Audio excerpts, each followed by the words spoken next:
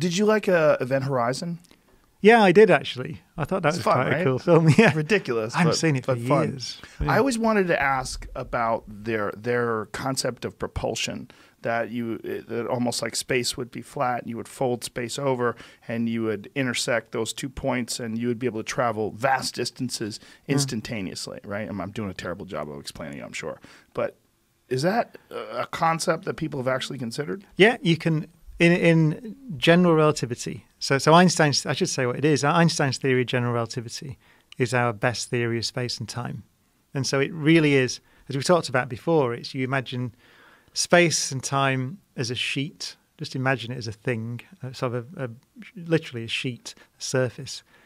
And all the theory says is that if you put matter and or energy into that, then it curves it and distorts it, and it can stretch it and make it shrink. And so it's the response of space and time to matter and energy. So the simplest version will be the sun. So you put a big spherical ball of stuff in there, and it warps space and time such that the nice straight lines, something just travelling, minding its own business through that warp space, turns into an orbit. And that's why you can actually kind of see things that are behind the sun? Yeah.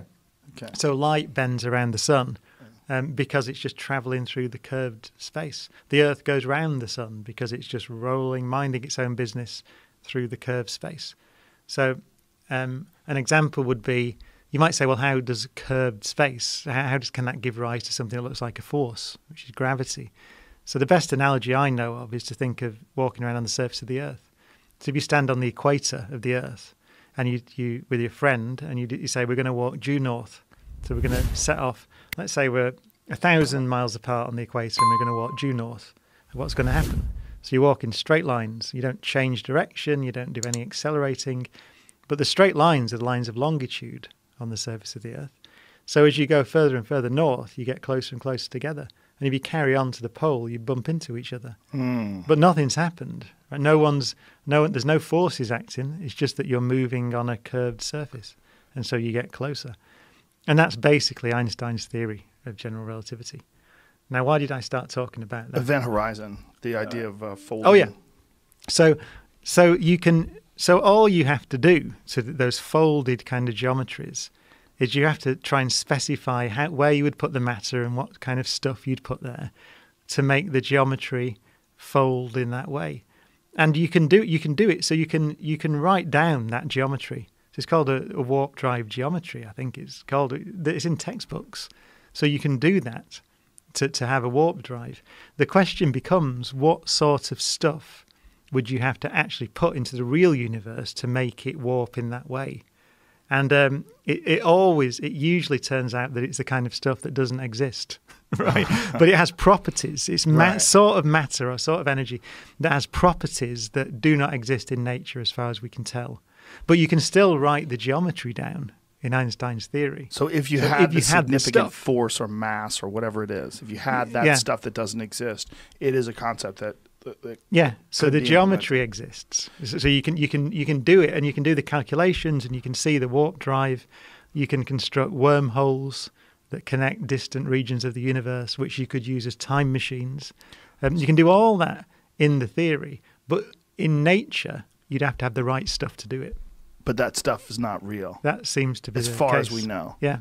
Now, what would have to happen? Like you would have to have enough power or mass to be able to fold those two things together? It tends to be weird stuff, like stuff that has a negative pressure or something like that. So stuff that has physical properties that are just bizarre, and that no matter or energy that we know of in the universe has.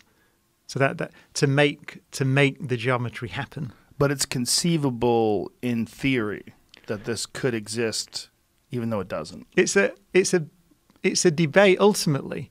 So wormholes are a good example. So that would be quite literally, we talked about the surface of the Earth. So you fly to Australia from LA and you have to go quite a long way around the edge of the Earth. Or you could tunnel straight through and get there quicker, right?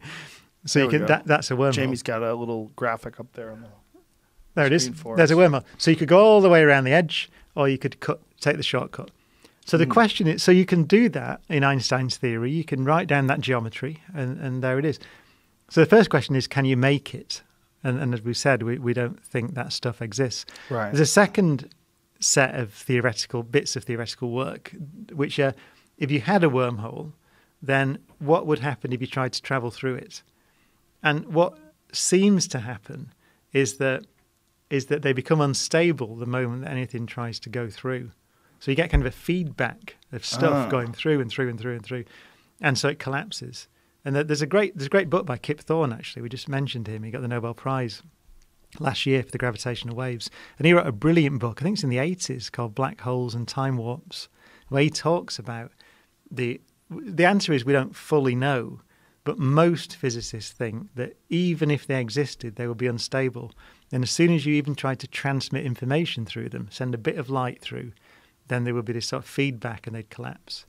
And ultimately, the reason we don't really know absolutely is because you need what's called a quantum theory of gravity, and we don't have one. So we don't have the theoretical tools to be absolutely sure that these things would be unstable or don't exist in nature. But we strongly suspect that they don't. If they did, you could build a time machine. So Stephen Hawking wrote a paper called the Chronology Protection Conjecture.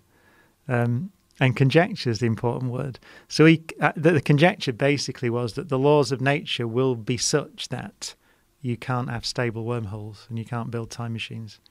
And if you sent something through it, it would destabilize it. Yeah. And if it didn't destabilize it, how would your physical body deal with the stress of that? Well, it doesn't have to be that you can build them.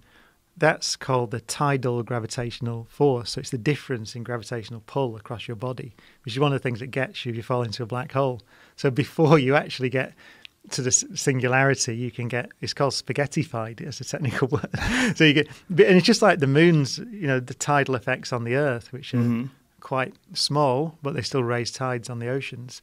So that can be if you think about something like a black hole, that can be a massive difference in gravitational pull from your head to your feet, and so it can stretch you out. And so, but you can with wormholes, you can write the geometry down in Einstein's theory such that you could go through. So you don't have to be destroyed or anything weird happen to you. Would you have to have something protecting you, some force, some sort of a? No, you just literally you fall through. I mean, so if they would exist, you just go through. You sit in a little spaceship, but you wouldn't. There's nothing inherently in them that says that you would be ripped apart or anything like that.